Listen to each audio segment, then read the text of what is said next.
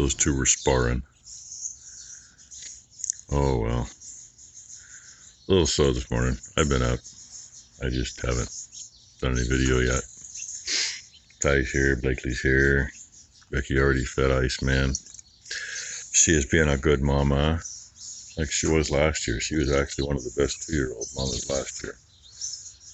And she came up and said hi to me earlier when I was checking everybody, and she's thinking about sniffing me now, but not sure. She had a hard day yesterday, but man, that little bugger watching her in the camera last night. I really should have took a little video off the monitor for you. She was bebopping and running around, having a good old time.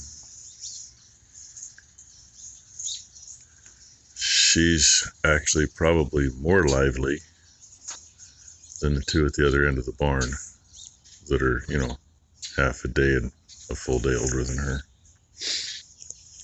But you get to see her laying here relaxing. And she cleaned. Well, at least I'm pretty sure she didn't do all of it. She cleaned most of it, which is a good thing. And she just walked in. That's the one that was in this pen with the little fawn-looking calf. Who is? Come on, come on, come on. Right there. It was funny. She was right there by the water trough yesterday, and the float on that trough sprays out a little when it starts getting full. And she was in the spray pattern. She didn't know what to think of it. I got these two. I just said good morning, Cowboy, and he walked up.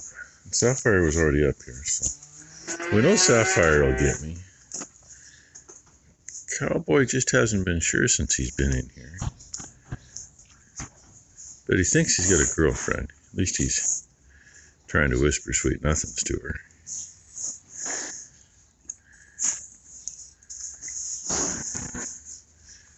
Well, he's going to get too close, and I'm going to reach out and touch him. Oh, he's going to hold still for me today. Huh? Yeah, careful. You slip and do the splits and crack your nards. Excuse me. That's my hand. Okay, you ready for some breakfast? Oh, everybody's going to come up here now. Are we ready for breakfast? Yeah. 325, aka 241. And somebody's sniffing my toes. We're going to see how my new toes work. I may as well show you. They came yesterday. They are Carhartt boots. Not real sure about them yet. I mean, the DeWalt's have been pretty good. This last pair I didn't get as long out of as the first pair. And Becky came across these. Try to show you without getting the camera to flip. They got a pry notch on there so you don't tear the heel off. Actually, real live old-fashioned laces. They're all right so far. I'm just not sure about them. I still have the others.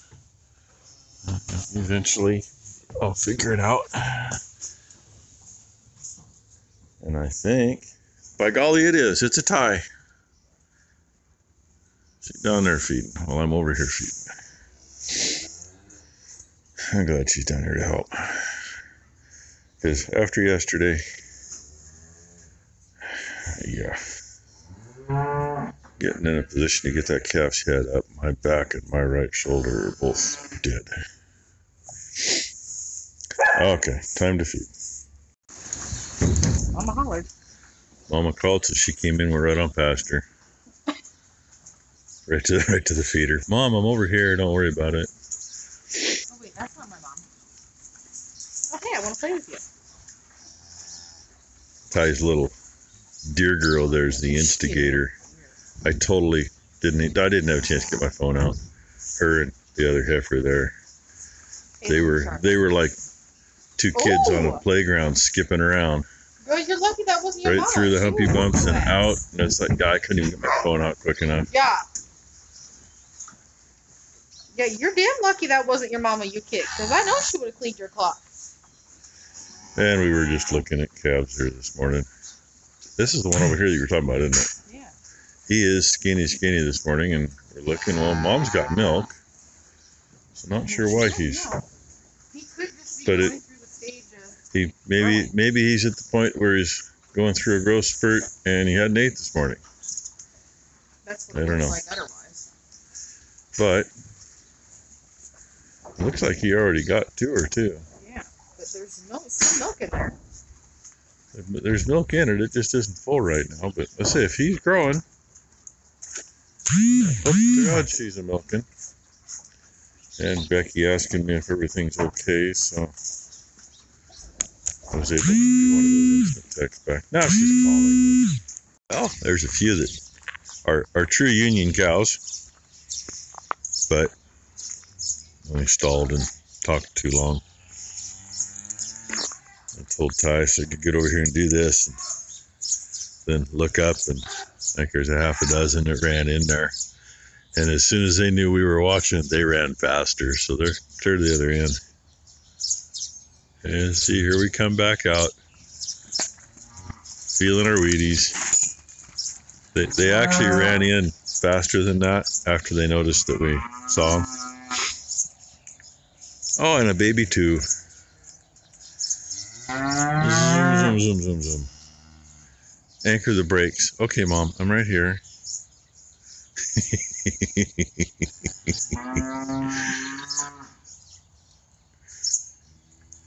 Hey, you got something wrapped around your leg or following you. No, it's not. Oh, some hay. That's what it was. Caught on her heel. Anyway, finish feeding. See if I can get anything else done today. She's got a warm head. Somebody's sneaking around. She was a sick little girl when she got here. I think she had too many snotties. She's been sitting on my lap, stealing my hat and playing, until she threw my hat on the floor, and she's like, I get it. So I set her down, and she walked right past it and went over there. But there we go. Come here. She needs a nap, too. She apparently didn't even nap this morning yet. She fell asleep at Farmington. Yeah, fell asleep like 4 miles before she got here. That doesn't make much of a nap. Go get Titi. No. So anyway, there you get to see her in her fancy outfit with all the bows all over it. Huh. Say, hey girl, hey. Hey girl, hey. Hey girl, hey. Hey, driller girl, there we go. There's a smile. You're gonna have to stand up. We're pooped again. Uh-oh. She reeks. Uh-oh. I literally just changed Snot poopies. One thing Massey kind of made a mistake on is the way the clutch and the brakes work on this. They're both hydraulic, but they're both leftover after transmission lubrication. There's nothing in either one. It's a positional thing, and it may take 5 or 10 minutes before it's up.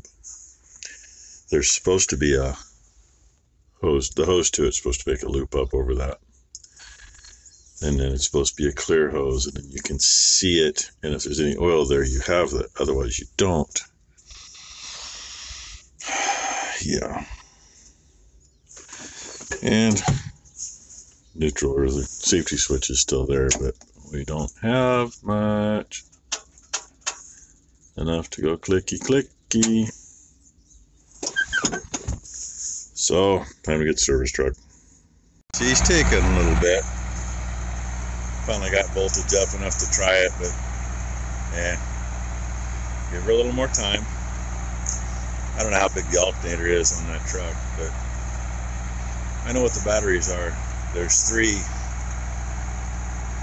Oh, they're what, 1150 amp yellow top starting / marine or deep cycle, whatever you want to say.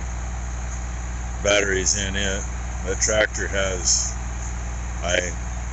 probably still has Optimas in it. Either way, they're an AGM battery. 2 of them that are 800 to 900 amp. But it takes a bit to get them up.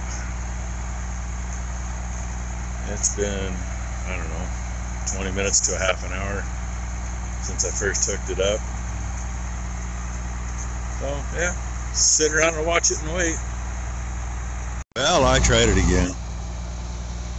It got to spin a little bit to get fuel up, and it just hasn't done it yet. It's spinning better, but not good enough. So I thought, oh, I'll try the International. That's actually got a battery disconnect on it. It was disconnected. It also has AGM batteries in it. And, yeah, it's just as dead. Go figure. Yeah, well, I just put a charger on that. Hooked her to the starter, backfeed to the batteries. Put it on 10 amp. It's only 2.5 amps per battery. It can sit there for a day or two. See if the damn thing will charge enough to go. But I was noticing these streaks across the sky. There wasn't a cloud in the sky earlier. And if you notice, those clouds are kind of straight lines. And literally go as far as you can see. Yeah, this is only Wednesday. They usually do all that on Thursdays. Wasn't any of those at all yesterday. Wasn't any at all Monday. And Monday's the day that Intel has all their jets going back and forth between Hillsboro, Oregon, and Los Angeles, California. So, kind of interesting, ain't it? Anyway, Ty's taking a pressure washer to the inside of that tank now after it was soaking because it's still full of algae and crap. Fun part of having a clear tank for one, and or translucent tank. And fun part of being where it likes to grow and everything. Yeah, it's cleaned up, pretty much ready to go. Haven't fired the engine up yet. It ran last fall. Ty filled it clear full of gas in case we needed it for a fire that was pretty close. That boom was actually on a 14-foot John Deere 210 disc many years ago. We used it for doing EPTEM. And the mounting is narrow on it because that's kind of where you had to mount on that disc. And we put the brackets on the back of the fire trailer, God, 25 years ago, I suppose. Anyway, it flows water.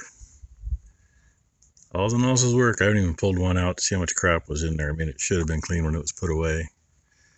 The one there kind of in between the taillights on the trailer, the keeper, the cam lock, the yellow piece is broke. So I almost got a bath from that, but the nozzle was working fine. I got spares. That's no big deal. I just got to find where they are because, you know, some of the stuff's upstairs in the shop for spare parts. Some of the stuff's, I think, still downstairs to go on the new sprayer. And some of the stuff's inside. I have no idea. I haven't looked at the nozzles on this. I have no idea what size they are. We run 8002s on the big sprayer, which with the speeds we used to run at 6 miles an hour, that gives us 10 gallons to the acre, and at 12 miles an hour, 5 gallons to the acre. The only time we'd do 6 miles an hour if it was a rough pasture. And we have somewhere a set of, what's in there is the plastic with the stainless inserts, but we have a set of stainless ones from before we made a bigger boom for a 42-foot boom instead of a 62-foot boom that would put 10 gallons out per acre at 6 miles an hour. So I'm going to see if I can find those. I know we wouldn't have got rid of them. If we did, I'm going to kick Ty's ass. You know, I mean, they're not cheap, and it was a promotional deal when we got them. Hey, you know, if you buy so many gallons liquid fertilizer, we'll give you a set of nozzles for your sprayer. And we did. It's the only year we ever used liquid fertilizer because we spent the next 5 years trying to keep the old sprayer from falling apart after doing that. Because that stuff, you know, gets on everything that's done. I'm hoping this C90 isn't an issue with that, but if it is, it's on here. You know, I mean, I can change that back piece on the trailer if I have to. I don't want to. I can extend that boom out farther if it's going to be an issue. But that'll cover right at 12 feet, just barely. 12 feet's better than nothing. And we have a little sprayer on wheels. It's the same thing that's on the back of the 135 with the yellow tank, like 35 gallon. It has a nozzle on the back that sprays out 15 or 20 feet wide, but I don't know the gallonage, of course. So we may try to use that where I can't really get into with this, or where I don't want to get into with this. We will see.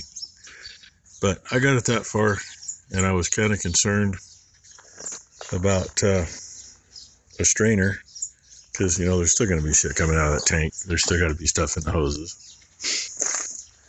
And I was going to pull that one off of there and adapt back into it, but I don't need to, because that one was on the end of that yellow hose. I just took it off because, you know, there's nothing in that hose to plug the screens out, and I just wanted to make sure it was going to work. So it is flushed out. It is ready to go, other than figuring what speed I need to move. And I'm going to have to put some air in those tires, I'm sure. Although we might have done that last fall when it was sitting here full and they were squatted. I don't know. Those are 10 ply 750 16s, so not like they can't handle the weight. And I don't know what the hell it's going to do. I think it might rain tomorrow. If so, I mean, at least that'll give me a chance to dink around with this. And somewhere from way, way back when, Successful Farming was giving them out for people to calibrate their sprayers way back when. It's a plastic jar with calibration lines on it, so you know how much is in it. It tells you how much you're putting out per minute, so you can figure out how much you're putting out in a distance. Got a little hook thingy on it. It just hangs on the boom, and the nozzle squirts right into it. We used to have two, and I know we found them in the basement, and one of them was broke, and I hope Ty didn't toss the other one. So anyway, that's my story for the day. No new calves yet. We'll see what tomorrow brings. So hope you all had a great hump day. Hope everybody has a great Thursday. Thank you all for watching.